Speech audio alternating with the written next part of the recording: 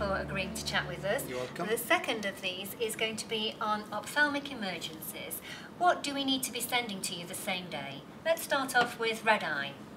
Well, red eyes, as we've discussed in the eye examination, there are two types of red eyes. The ciliary, which is around the cornea congestion, usually indicates serious disease such as uveitis, keratitis, acute glaucoma, then I would refer. While if it is fornicial or peripheral congestion, indicates dry eyes or simple conjunctivitis, well, you can initiate the treatment. If there is no improvement, then you refer to us. Okay. So that's as simple as that in red eyes. Oh, so we're referring to many dry eyes that perhaps are simply red eyes that are simply dry eyes, yes? Yes, sometimes that's the case, but then you have to diagnose it first by, exclusions, by doing some staining. And if you use a fluorescein, I advise do it before you take the swabs, because it may affect the result of the swabs, whether it's for corneal problems or whether it is for conjunctival problems. Okay, so central redness we refer, thank you. Indeed. What about sticky eyes? Again, sticky eyes depends on the age and the color of the stickiness itself, which is very important. If it is greenish, yellowish, indicates bacterial infection, then antibiotics can be used. If it's a newborn baby with sticky eyes and the mother had vaginal delivery with some stickiness and discharge, then I would suspect ophthalmia neonatorum, chlamydia in nature, then I would refer. While if it is, older children, usually it is because of blocked tear passages. So within a week of birth? Within a week of birth, usually they are neonatorum. If it is after that, then I will suspect blockage of the tear passages. Then you need to ask the mother or advise her to do massage, give a short course of antibiotics and cleaning of the lashes, etc. And the young adult who we suspect might have chlamydia, do we swab them? Well, you can swab them before you send them to us, but again, before you use the fluorescein, because it will affect the microbiology test. And these patients, we need to liaise with the geomedicine in treating them. They are usually the sexually active age groups when they have only unilateral, sticky, yellowish, purulent sort of discharge. Thank you. And what about the painful eye? Well, painful eyes, again, depends. If it is photophobia only, which means corneal problems, again, staining comes handy here.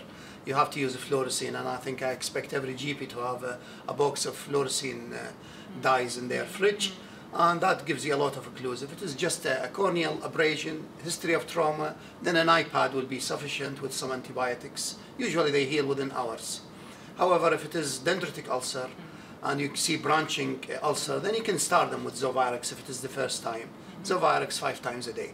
If it is recurrent or if it is not responding to treatment, then refer them to us. But if it is a real pain in the eye, dull ache, throbbing, such as due to keratitis or due to uveitis or acute glaucoma, then I would suggest referring them to us.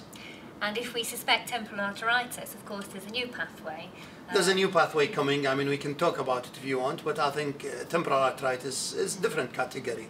It's older age group, 70 plus. They have usually some systemic diseases, painful temple and pulseless arteries with or without visual problems. Then there is a pathway, I think, to refer them to the rheumatologist, and then we can deal with it later. And what about the condition that the patients perhaps complain about more, and that's the loss of vision, which causes anxiety? It is indeed alarming, but you have to differentiate whether it is painful or painless.